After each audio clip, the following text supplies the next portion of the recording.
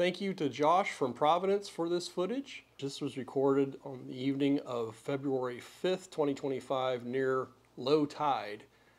Chris with Functional 3D Scans has also previously provided me a lot of drone footage as a courtesy, and this is a courtesy from Josh. You can see the kind of pothole areas, these circular depressions. It looks like they may have been digging some debris out from those locations. I understand that there was no demolition activity at the job site today, and I understand there will be no activity tomorrow either. I'm not exactly sure why that may be the case. As I mentioned in my previous video, WJAR has reported that OSHA is investigating the demolition subcontractor for Etna Vinagro. But these are just excellent drone shots.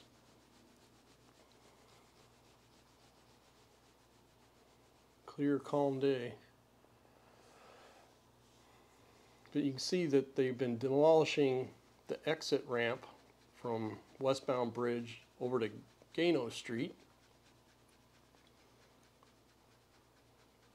Looks like one of the barges that was heavily impacted by the falling debris from last Friday's demolition activity. See small pieces, maybe 3 to 6 inches in diameter of debris, are coating the bank, embedded in the mud somewhat.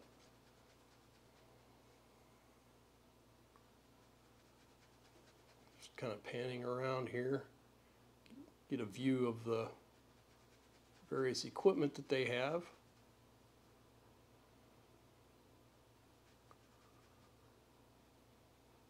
Looks like traffic's moving along pretty well.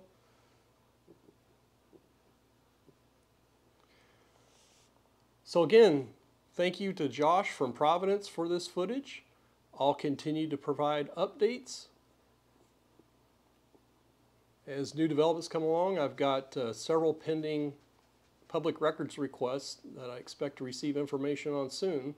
So please stay tuned for those future updates.